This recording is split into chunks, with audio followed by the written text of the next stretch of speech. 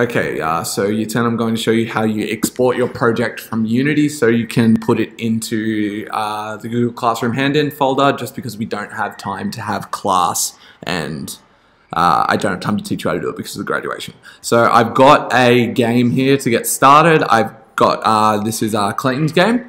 So if I press play on the game, I'm going to turn the sound off. We've got our starting screen. You hit play, it loads up, and then his game's ready and it plays. Okay, so what I do if I want to build it out is first I go to build settings. Now the very first time that you go into build settings, you'll have all of these here ticked. So I usually go and select everything, and this is all the ones that are in our asset. I hold down shift and I can turn them all on, or I can turn them all off. Okay, so the things that you need to go into your game to make it work are just the level that you have edited or created on your own. So minimal 4 players.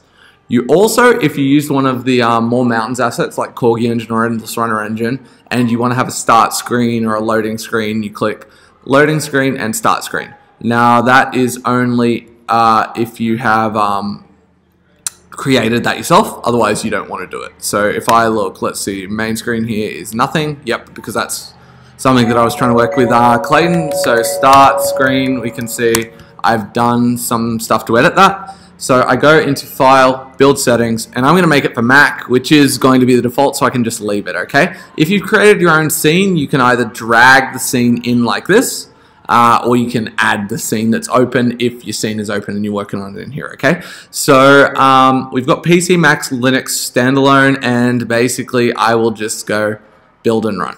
Then it's going to try and put it in your main folder. So I'm going to call this Clayton Ninja 1 because I've already saved his out before, and I'm going to hit save.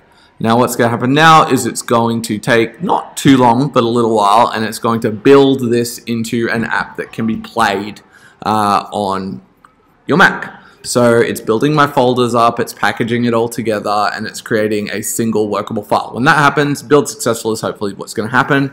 We hit play, and our game works. So we have our loading screen, and here we are. Functional game, ready to go. Okay, good. I can add a quit button, but if I don't have a quit button, unfortunately I have to force quit out of it. Okay, so we've got that, and we're done with Unity now for the moment. What we want to do now is we want to go into where our file was. So in Clayton's case, his was saved into my downloads. But yours might be saved in either the Go home folder. So if you go to Go and then home, Unity usually saves its projects in there by default, so you can find it there. Otherwise, you know, it could be around the computer. And what you're looking for, you see a folder that looks like this. Okay, so you've got your C#, your assets, your library, your temp, all that. I don't want all of that. I just want the built game.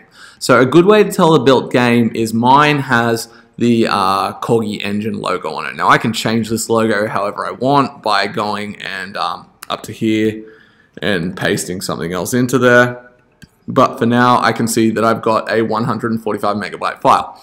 Now, if I try and upload this to Google Classroom, it's going to try and upload like 1,000 files, and it doesn't actually work, and I can't download it and get it working. So what I need to do is I need to right click on it and hit compress.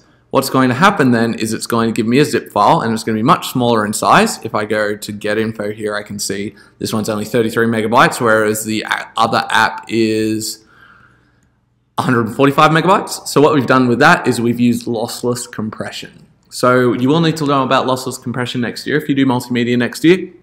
It's just a way of compressing a file where we can get it back to the original file size. This is now one file. If I go into Google Classroom now, I can upload that file, and I also want to upload a digital version of my portfolio. Okay, so that should make it easier for you to work with. Thank you for listening.